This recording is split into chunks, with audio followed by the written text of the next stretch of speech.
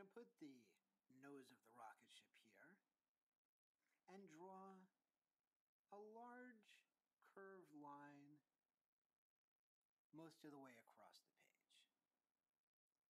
Next, what we're going to want to do is create a mirror or complementary line to complete the cigar shape.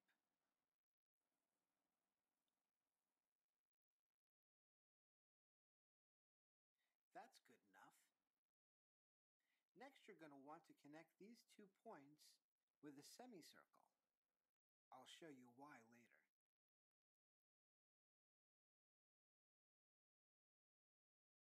To keep this spaceship stable, you're going to want to give it little rudders. That can be easily done by making a diagonal line and then a line that follows this way the spaceship is going. Do that on both sides.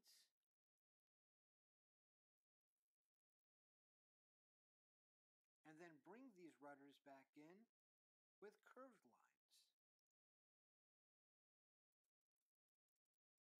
Now I'm doing this while I'm talking and from behind a camera, so it's not coming out as well as it ordinarily would. But you're getting the general idea, I hope. Next, let's place a little window up here in the nose cone so we know where the astronauts are and so that they can look out into space.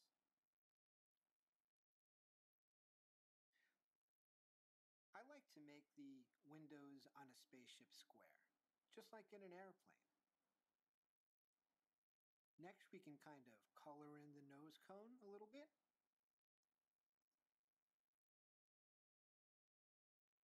And put some little hash mark details right here on the rudders.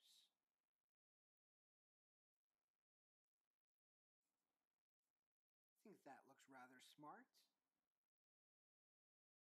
Now we can decorate this any way you want. You could draw a bird of prey, or, I don't know, whatever symbol represents your country. For my country, it's a bird of prey. But because I can't really draw one that easily, I'm going to make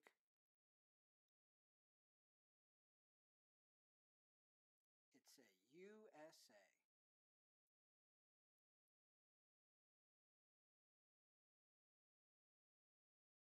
And a lot of rocket ship toys will have that kind of a marking. All that's left is the fire coming out of the rocket, or the exhaust. An easy way to do that is to make a large curved line from the top of the rocket that gets a little bit wider than the rocket, but that comes back and makes a point like that, or swoops up a little like that. It will make a point, because we're going to build off of that and finish a flame shape.